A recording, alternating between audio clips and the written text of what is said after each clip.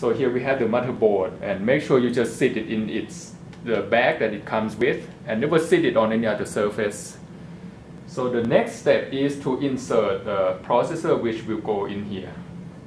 So next, let's open up the processor box, and again make sure that you ground yourself.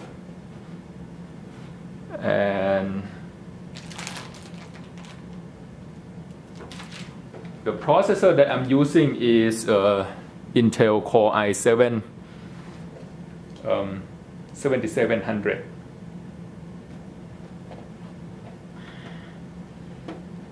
So let's open the box.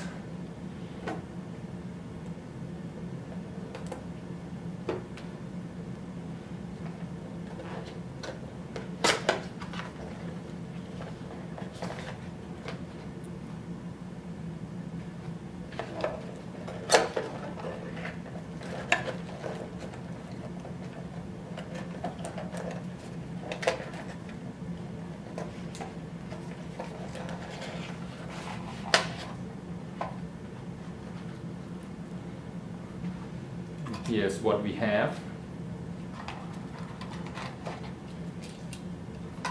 This is the fan that comes with the processor, but I'm not going to be using this fan. I'm going to be using a different fan which is better, which I'm going to show you later. And the reason is because of the attachment. Here's just a clip, plastic clip, which is not going to hold the processor well enough, I believe. So I order another fan which is going to be using the screw to screw in to make it tight.